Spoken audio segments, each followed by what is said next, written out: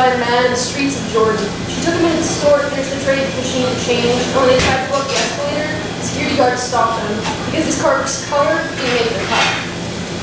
She gave that guard an earful and went on her way with the artist. Her grandma didn't respect anyone. And now my grandpa tells these stories because she died a villain in our hearts, a cruel mother who never knew how to love, and it breaks him to the point where he just wants us to know. So he wrote a book that comes out in March, and I'm learning to forgive someone I never knew. You want a morning crossword to scratch your head brain teaser? Let's count the amount of times someone in this tree broke a heart, burned a bridge, and used the whole book instead of a match because they had hatred in their hearts and they needed a help they never got. They needed a hand that did more than punch at walls or lock the door, and now we're all screaming, sorry. Older.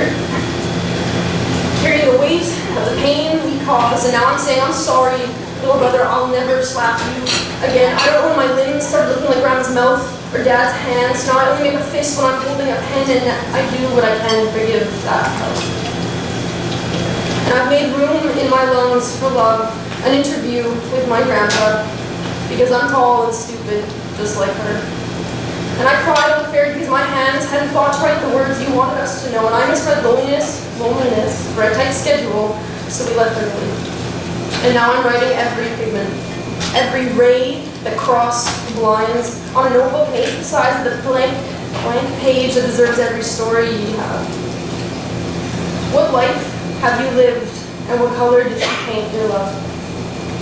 What life have you lived, and can we forgive enough?